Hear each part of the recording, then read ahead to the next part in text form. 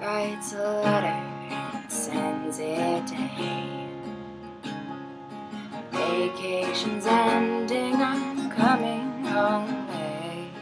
The weather was fine and the ocean was great, and I can't wait to see you again.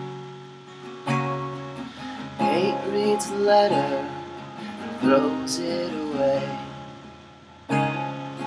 No one here cares if you go or you stay. I barely even noticed that you were away. I'll see you or I won't, whatever.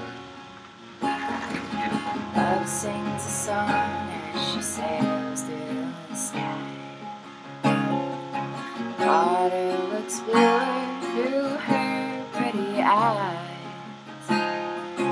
Everyone knows it wherever she flies, and also when she comes down. Well, he keeps his head up and walks through the streets. Every stranger and drifter he greets, and shakes hands with every loner he meets, with a serious look on his face. Love arrives safely, suitcase in tow, carrying with her the good things we know.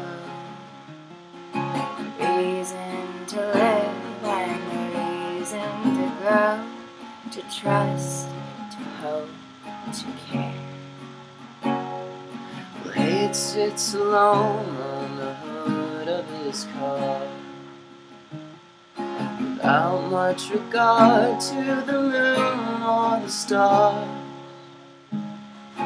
lazily killing the last of a jar, the strongest stuff you can drink. Love takes a taxi, young man drives.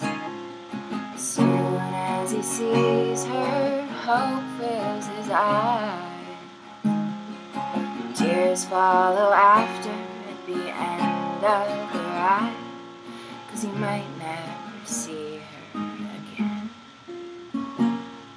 Well, Hank gets home lucky to still be alive. He screams o'er the sidewalk and into the drive. The clock in the kitchen says 2:55. The clock in the kitchen is slow. Love has been waiting, patient and kind, just wanting a phone call or some kind of sign. The one that she cares for, who's out of his mind, will make it back safe to her arms. Hate stumbles forward and leans in the door. Weary head hung, eyes to the floor. He says, "Love, I'm sorry," and she says, "What for?" Yours, and that's it, whatever. I should not have been gone for so long. I'm yours, and that's it, forever. You're mine, and that's it.